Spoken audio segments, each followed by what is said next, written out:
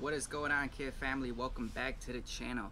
We got the head over here, and on today's video we're going to be checking the deck height and making sure all these clearances are perfect and that the head is true and there's no warpage in the head. That way we can reinstall this on the block and have no problems with sealing issues. So on this video I'm going to show you guys how I'm going to check the clearances of this deck to make sure it is true and it doesn't need to be cut by a machine shop. So stay tuned for the entire video, guys.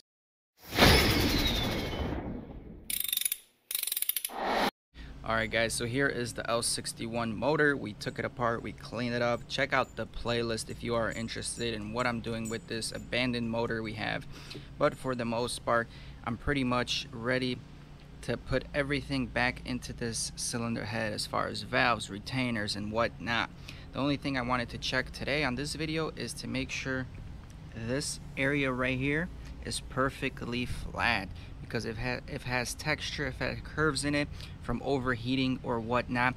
Even though we put a new head gasket on here and we put it into the short block, it still might have problems with leaking, as far as coolant leaking or oil passages not really working the way they should be. So for this kind of procedure, what you're gonna need is a set of feeler gauges with multiple sets of thicknesses.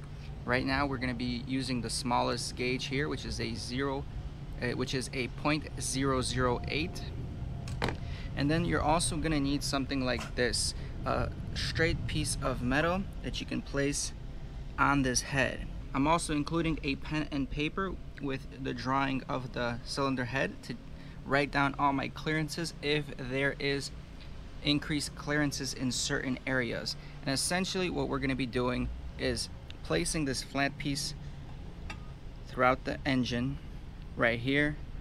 We're going to check right there, we're going to check there, we're going to check there, we're going to check there, and we're going to go sideways, we're going to check there,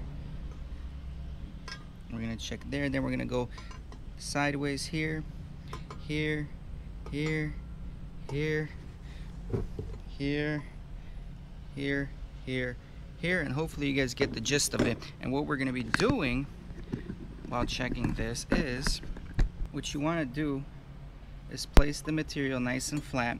You're going to take your feeler gauge and try to run it under this metal, because if there is warpage, your thin small feeler gauge will be able to go through, such as this. And that's okay. There is allowable tolerances that you can get away with, but you have to make sure you measure the head, and then you're going to do the same thing on the short block. And together, if it's under the maximal allowable tolerance, you could still run it or get a thicker head gasket.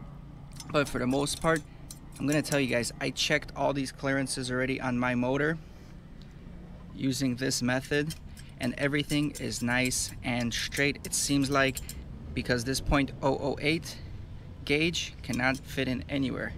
And I've tried it in all sorts of directions and I cannot get anything on here, which is very, very good news, because I was a little bit worried about this head being warped, because it seems like when we took the motor apart there was a bunch of antifreeze mixed with the oil, which again indicates a bad head gasket. It could be potentially a crack somewhere on the head or on the block, but I'm gonna rule it out as a bad head gasket. So for the fact that this is straight leads me to believe that the motor was probably not overheating to the point where it would warp the mating surfaces. So again, I really got nothing to write down here. Everything checks out, but if you did have clearances, you would do something like this. Let's say you had 0.008 would fit through that. You would write that down here. Let's say if you had clearances issue here, 0.10 fit through there, you would write that down and whatnot, and then you would keep this measurement for later when you're measuring the block as well. But pretty happy. This is all set and true. There's also things you can watch out for. There's actually these little pins here and here, and you can actually check if there was any previous machine work on the motor based on how much height you have of these pins right here. So we still have a step edge on all these, so that means we can still machine this if we needed to get it straight. If you get to the point where the surface is pretty much even with these little holes here, that means you are no longer able to machine this head and get this thing working. You'll have to get a replacement head.